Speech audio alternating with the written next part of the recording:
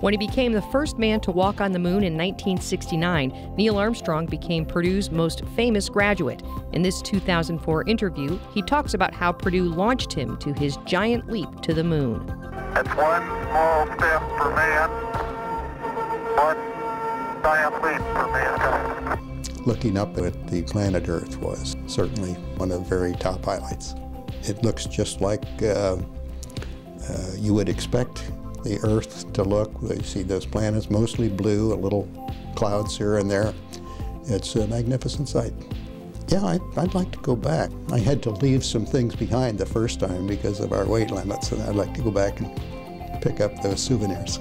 When I was a student on the campus, there was no space program. There was not even a vision of the space program at that time. And certainly I never would have suspected when I was a student that I would be involved in the projects that I ultimately became involved in.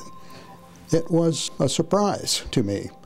But the successes and the opportunities I had were largely a product of what I learned from my professors at Purdue. Going to aerodynamics class taught by Professor Shanks. And the first day of class, he gave us an assignment, which happened to be Bernoulli's law.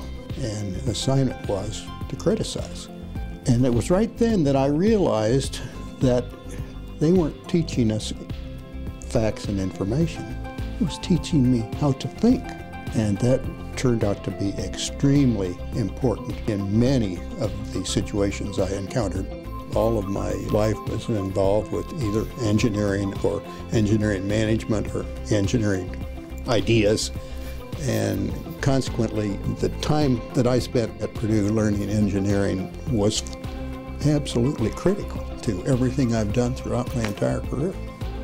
That was Neil Armstrong. Look for more stories at purdue.edu/footprints.